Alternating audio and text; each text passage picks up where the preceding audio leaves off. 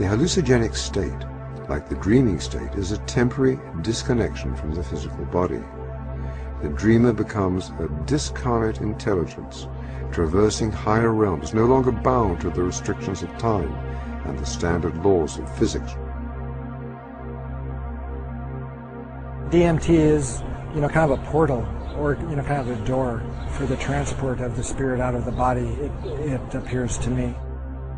In some ways, the occurrence of DMT in our brains, in our bloodstream, is kind of validation of a spiritual reality in quite a few ways. Could this strange chemical be offering us a window into events to come in the afterlife? The frequent appearance of helpers or assistants to ease us through the transition to other planes of existence suggests at least a strong parallel with funerary and afterlife traditions throughout history. The discovery of the unusual properties of the pineal gland illuminate the many strange references to this most mysterious part of the brain. In strange and unexpected ways, the temples demonstrated a special emphasis on the pineal gland and its role as the intermediary between mind and body, the seat of consciousness, and possibly the gateway into and out of life. The results suggested that the mysterious pineal gland may be linked to the mechanism through which we enter and leave our physical bodies. Could this have been the reason that the brain of the deceased pharaoh was removed? Was the pineal a kind of link or bridge or tether between the physical mummified body and the consciousness? From the very beginning of time, we see evidence of a science that described and somehow aided the transition of consciousness from a material existence to existence on a higher plane. It appears as though this science used as its training ground the realm of dreams. The everyday act of dreaming may be a much more mysterious activity than most imagine. It may be a portent of things to come, the afterlife. The strange state of consciousness that one achieves during lucid dreaming might be the secret ability that opens doors in the afterlife.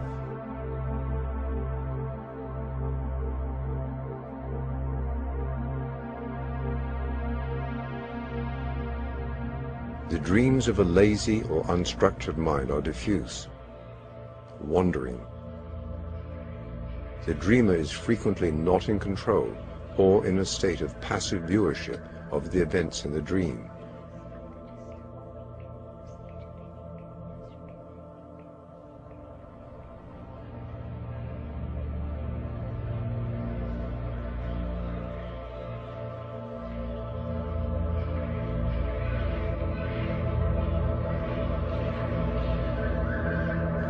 On the other hand, the dreams of a disciplined mind are lucid, meaning that a kind of continuous consciousness bestows upon one the ability to recognize the dream state and consciously act to control it.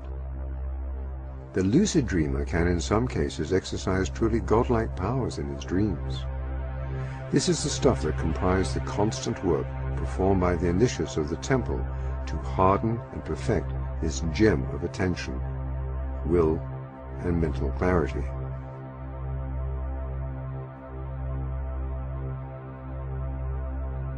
Latter-day rituals call for the ceremonial opening of doors. Are all these exercises training the subconscious to be continuous and proactive in the afterlife? It sounds like such a simple thing, and Constance read it someplace and said, gee, you can trigger lucid dreaming by just all day long as you pass through a door, touch it and go, am I dreaming? And it sounds so simple that you think, oh, this couldn't possibly work. The first day I tried this, I'd walk through a door and I'd remember, oh, okay, I touched the side of the door and go, am I dreaming? And every time I did that, I could feel my eyes focus a little bit differently, and I sort of had to wake up and ask myself, yeah, am I dreaming? And you do it a few times, and that night when you fall asleep, find yourself walking through a door and you go, am I dreaming?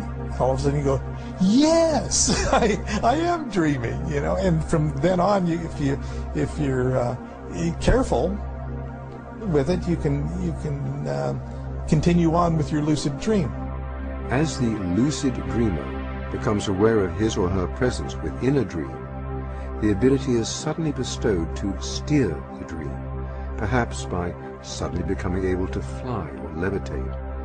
When I was a kid, everybody dreams they fly, or at least I've talked to very few people that said that they've never dreamed that they've flown.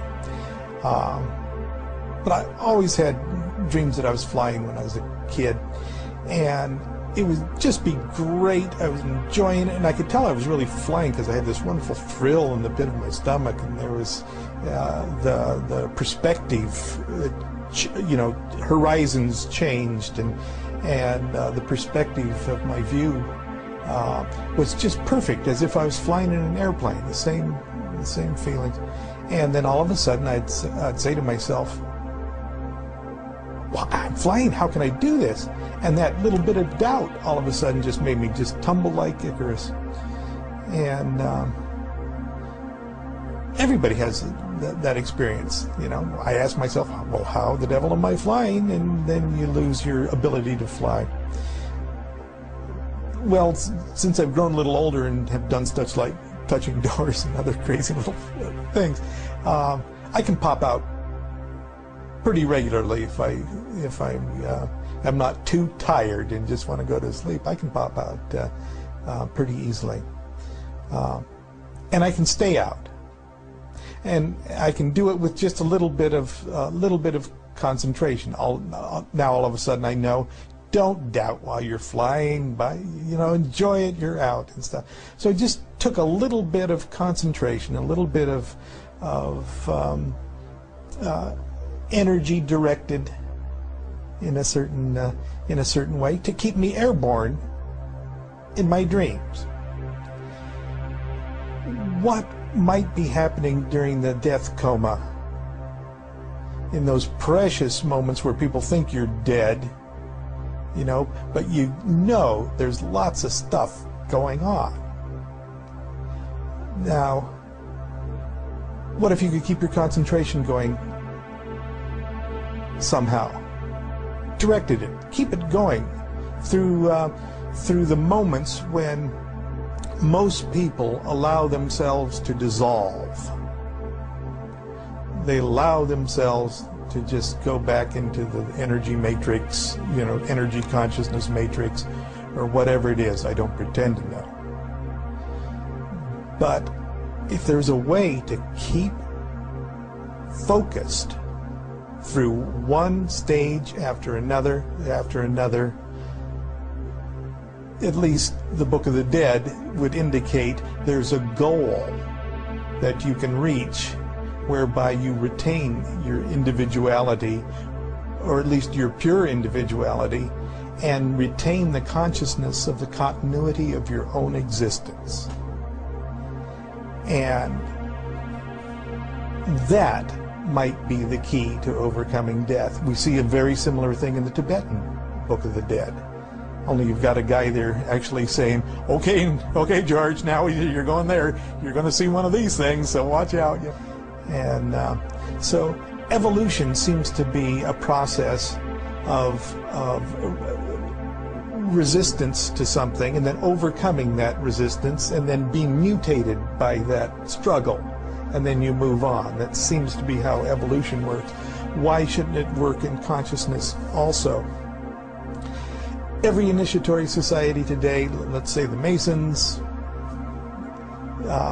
everybody's dad or grandfather is a Mason, and they've all gone through this kind of thing. It's no secret that in the initiatory process, you're stopped at a door. You got to really knock at the door of the temple, you know, and you have to pass certain. You're questioned, just like in the Book of the Dead. You're questioned, and you have to come up with the right answer, or you don't get through.